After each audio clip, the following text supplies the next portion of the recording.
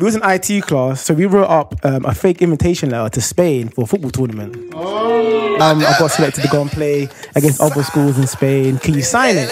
She's like, yeah, no problem. Signed it. That week I had a blast, bro. I had a blast. I was trying all the foods. I think I had ackee and saltfish for the first time. Anyway, now, so it's time for me to come home. I'll lock up my door now, yeah.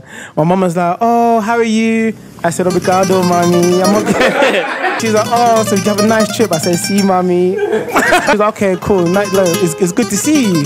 I said, see. I picked up my bags. I went to go and walk inside.